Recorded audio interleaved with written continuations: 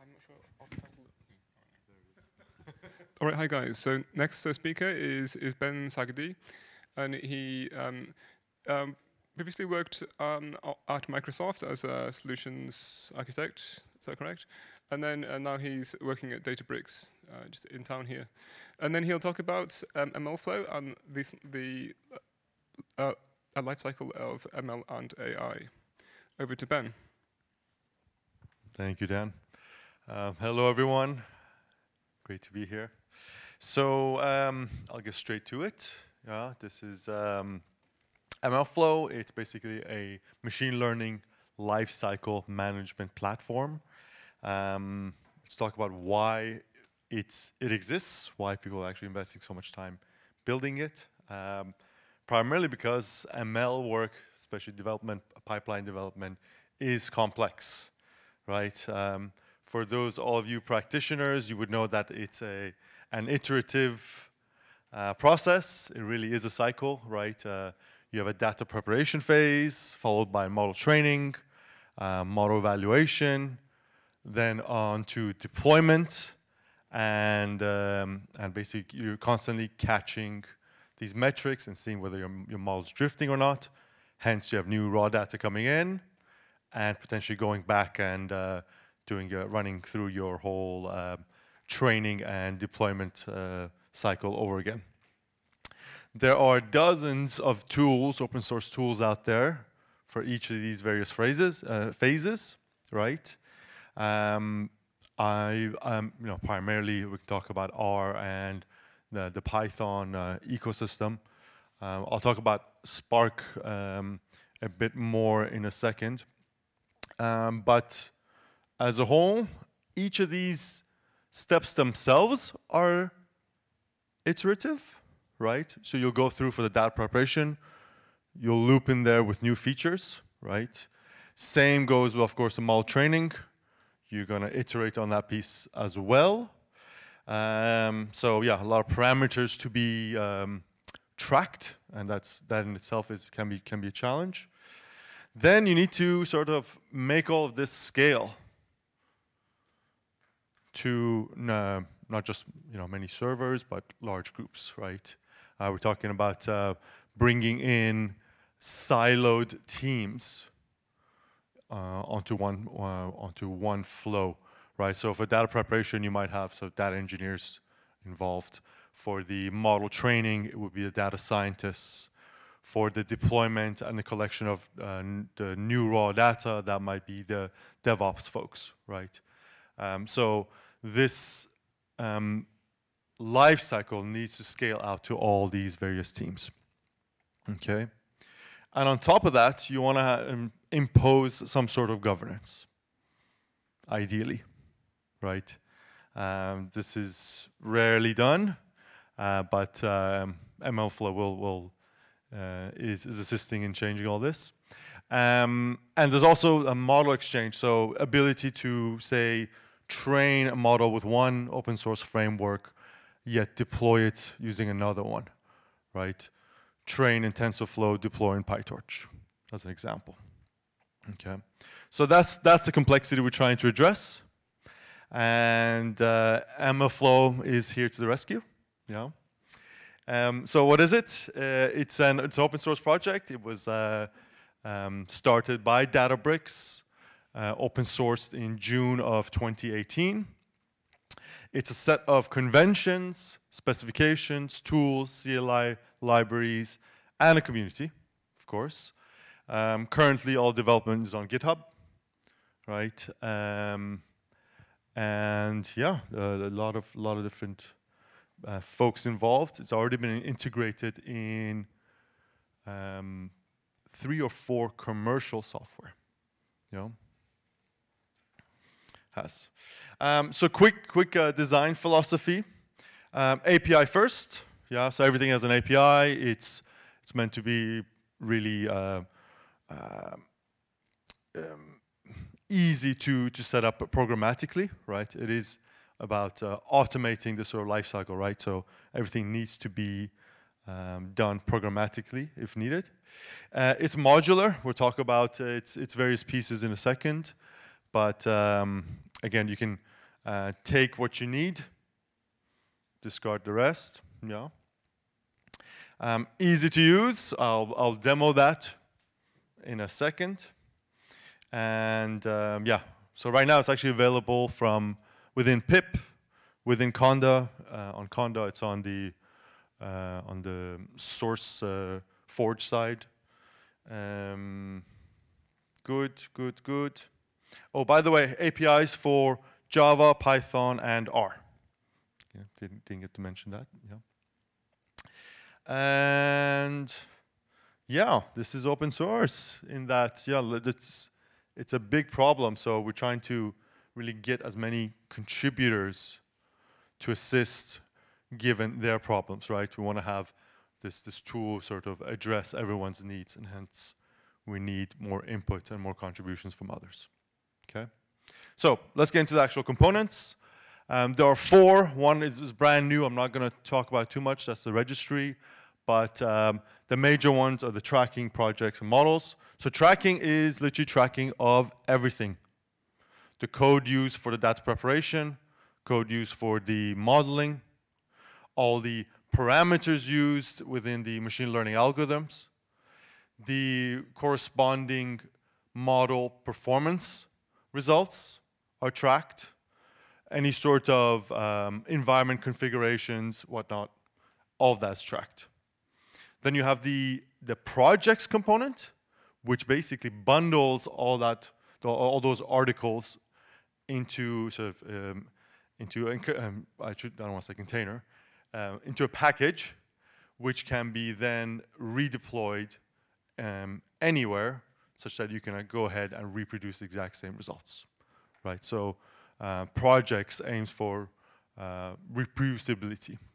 And then on the models piece, you basically have 2 open source components integrated with MLflow, namely MLeap and ONX, O-N-N-X, which are both basically converters from one machine learning framework to another. So again, using MLeap and ONX, you can go train in, say, TensorFlow, but then deploy that model, convert the model to PyTorch, and ultimately deploy it as a PyTorch model. Yeah. So a bit more on the tracking side. Tracking, you have a few concepts here. You're tracking parameters. These are actually generic key value pairs, so it could be anything you like. Actual metrics. These are performance metrics for the models. Artifacts. These could be just any generic files. You've generated some image for the results of your model. You can bundle that in. And of course, the source code. Yeah. Projects themselves, again, this is that bundling of the code, the configuration, and the data sets, such that you can readily re-execute the entire environment and reproduce the same results, whether it's done remotely or on your local setup. Yeah. So here's an example of what a project would contain. Basically, you always have some sort of, say, YAML config file, your main, your modeling script, and all that. You can actually just do an MLflow run. It'll find main, and it'll kind of go get what it needs from the YAML and set up your environment for you, and yeah, you're up and running with that entire workflow reproduced. As I mentioned, yeah, so with models, there are you have these MLeap and ONX, the ability to actually convert. Furthermore, you can have it set up such that you have the native model, so in this example, TensorFlow, right, that's saved as is, and then you can have a converted one as a generic Python function, which can then be run by any Python environment, yeah, say in Docker or on Spark, which I'll demonstrate in a second. Yeah. Deployment environments, basically anything you can imagine. So Java should be included there. My apologies. but we often have actually deployments done on Docker containers. I'll go demonstrate this one in a second. We'll do some batch deployment using Spark.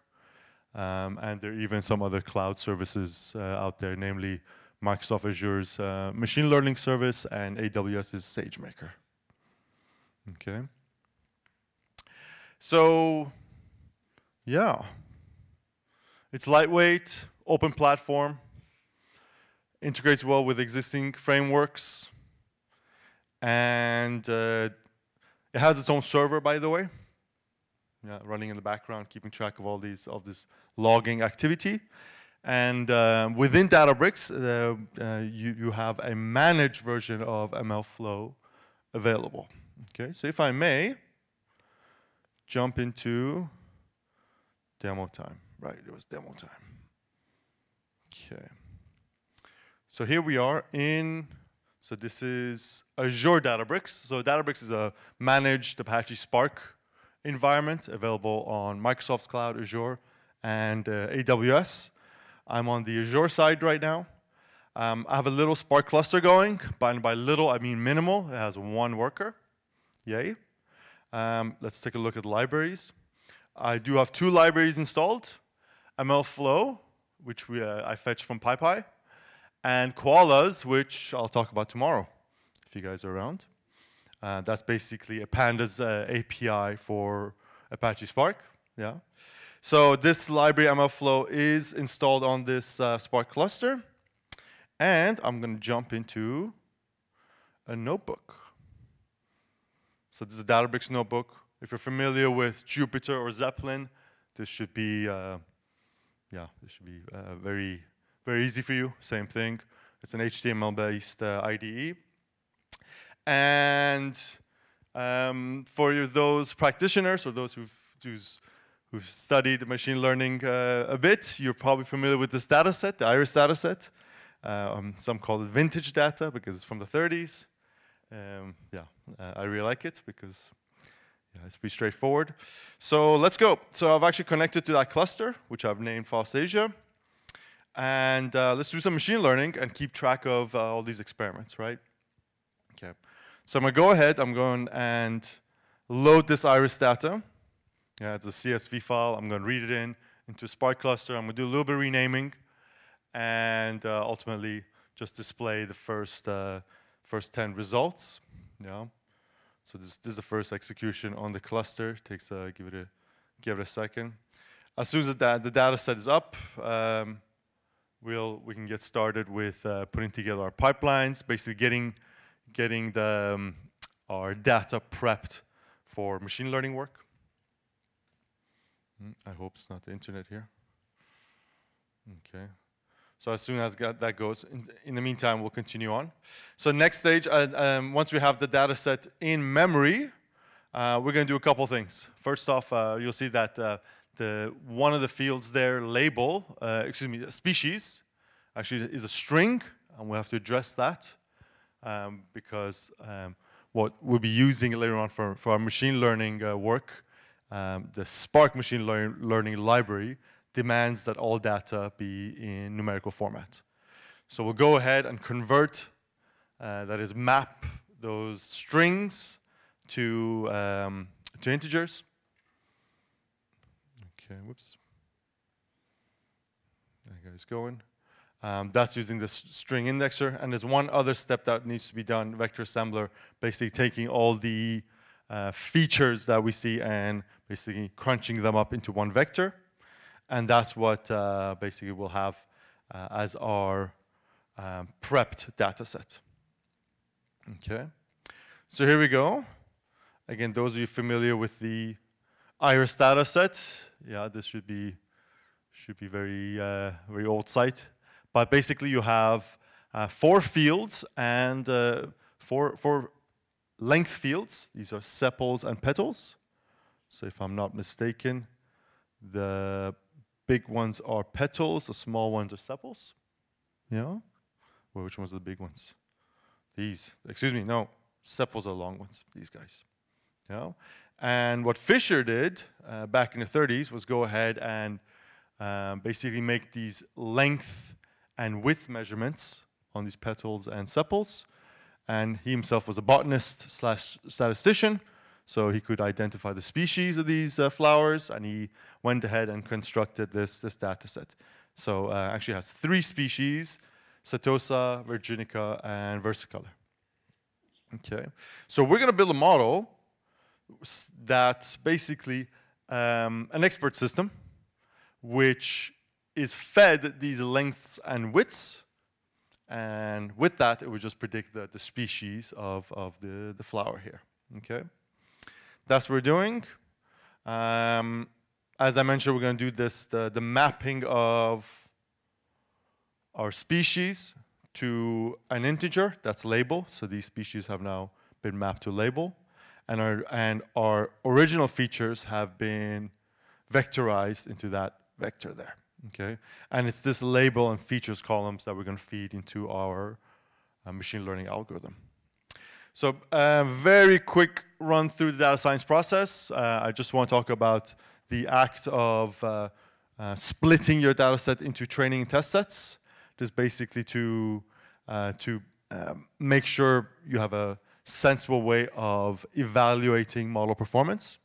So typically you hand over the majority of your data set for training purposes, and what's remains, what's held out, is used for testing. Okay? In Spark, there's a very simple function for that. It's called random split. In this case, I'm going to pass 2/3 of the data set over for training. Yeah, that's this side. And the remaining third we'll keep for testing. Okay. Good, good, good. Here comes the MLflow piece. Okay, I'm just going to import that in. I'm also going to import another extension from it, the Spark pieces. While we're there, we'll pull in a couple things from Spark's machine learning library, namely a decision tree classifier and also a multi-class evaluator. Okay, I'm building this little helper function here called train and evaluate, and it's going to take in 2 model parameters for this decision tree: max bins and max depth. Okay, so here we go. I'll start off with an MLflow start. Yeah, everything following this within that indentation is going to be logged by MLflow. Okay, so I'm going to construct this the constructor for the decision tree classifier and pass it these max bins and max depth parameters, which were fed into my helper function. Correct. I'm going to then train my model, fit it, that is, to the training data set, data frame, and out will pop this decision tree classifier model. Do a little print, okay, just for the sanity check. And straight afterwards, we're going to use that same model to make predictions on the test set. Okay, that's this transform function here. You can think of as predict, as you would in, say, scikit-learn. Okay, so we've now made predictions. That is, what are we predicting again? The species of the flower given the lengths and widths of the sepals and petals, correct? So we've built a model, we've made predictions, but we need a way to basically gauge its performance, right? I'm going to use 2 separate metrics, one being accuracy, the other one being F1 score. You know? So yeah, we'll have those generated. That's basically comparing the actual species versus the predicted ones. You know, different techniques for measuring how well a model is performing.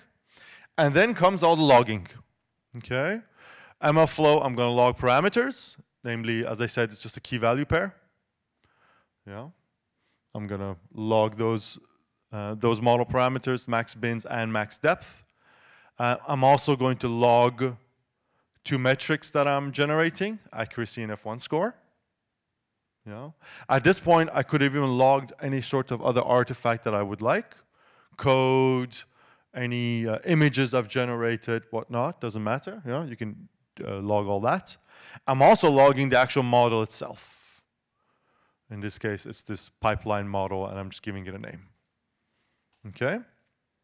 So that's my little helper function. And by the way, this thing returns a model at the very end. Okay. Now let's go ahead and put this guy, let's use it. So here we go. I'm actually going to use this train and evaluate. I'll pass it a max bins value of 15 and max depth of 2 and have it build a model for me. Okay. Good, good, good. There we go. Accuracy is 0.90. F1 score is 9.1. That's a pretty good model. Can we do better? I'm just going to say go ahead with max depth of 3. Just alter that one value there. Parameter. It's a model parameter. Yeah, much better. 98%. Okay. I can continue this. 4. I haven't altered the max bins. Looks like that didn't make too much of a difference there. But you know what? I've already forgotten the first few scores. But hey, that's okay, because that's what MLflow is doing in the background, tracking all that activity. So here are 2 things. Within Databricks, you actually have a little sidebar for MLflow. It'll actually keep track of the 3 runs I just ran. Yeah. So actually, this one point, yeah, these 2 are pretty similar. But better yet, there's a whole UI. So this is part of the MLflow server.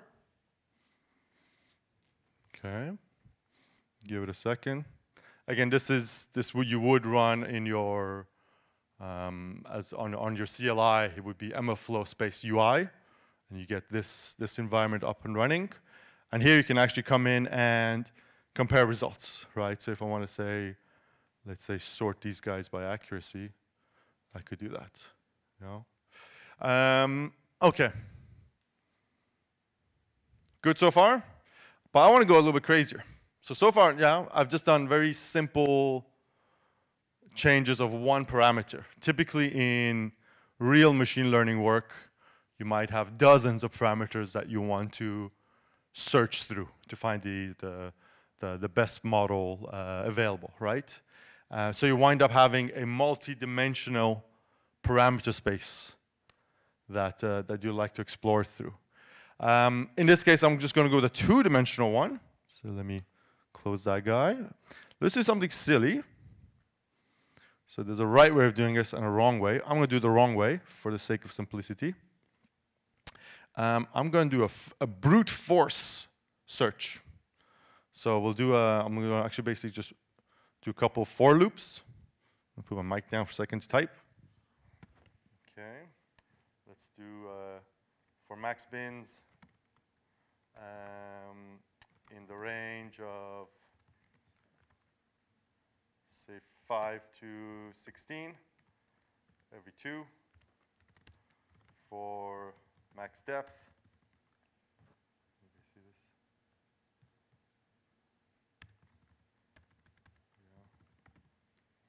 Yeah. In the range of 2 to 5. Let's go ahead and run our helper function. Okay, so I'm actually running through, how many is that? That's going to be 5 by 5, 25 runs here, roughly. You know? So it's chucking away. I don't have to pay too much attention here because, again, this is all being tracked. I have a whole user interface for exploring the results in just a second. Yeah. So give it a second. But yeah, we're doing a full, a pretty aggressive sweep. The right way of doing this is to do cross-validation while doing your parameter tuning. And if you're using Spark ML, MLflow will capture all that activity as well within your cross-validation runs. Okay. Yeah, it's still going. Ooh, look at that, bam. Might have a champion right there. Okay. Okay, that's done. Good, good, good. Let me jump back into my UI. Let's do a little refresh real quick. Was that one of the parameter combinations you asked for? You asked for 5, 16, and 2. I did, no, it was a range. It was a range, yeah. I give it, 5 to 16 in every 2 steps. Intervals in increments of 2, yeah. So now we have a bunch of runs. All right, look at that. Nice. I want to compare all these guys together now. Boom. Okay, let's compare. So you can actually go in and say, look at one parameter dimension at a time, say max depth versus accuracy, that's fine. We see that max depth of 4 is faring better. But we're searching a 2-dimensional space. So it makes more sense to actually go ahead with a contour. Yeah. Okay, so this is max bins. Actually, let me do that around. Max bins versus max depth. It's a bit, okay. F1 score. Yeah. Okay, so where are we getting high? So 4, we know we're doing pretty well. So there's max bins on the x-axis. So it looks like there's a few scenarios where, so we're trying to get to the lighter shade, right? The lighter shade meaning accuracy of 1. So lighter is better. So it looks like these pockets are actually doing pretty well. For some reason here, this whole bit around max bins of 13, for some reason isn't faring well. Okay, good to know. We'll avoid that for when we actually do our final model run. But yeah, we've identified sort of corners within our multidimensional parameter space that are good for this specific task. Okay, so yeah, max depth of 4, and then max bins anything above, say, 13. Good. Okay, that's the little demo. So without the managed version within Databricks, you still get all this, the MLflow UI. You just don't have you're just doing a local host. I think that's 5,000. And yeah, that's it. Thank you very much. And by the way, so you can find me on LinkedIn, GitHub, and Twitter. I have posted all the slides and the demo code on GitHub. So if you go to my GitHub repo, my GitHub account, there's a FOSSASIA 2020 demos repo. The slides and the code are all there. Thank you very much. Thank you, Ben. Luca, do you want to set up?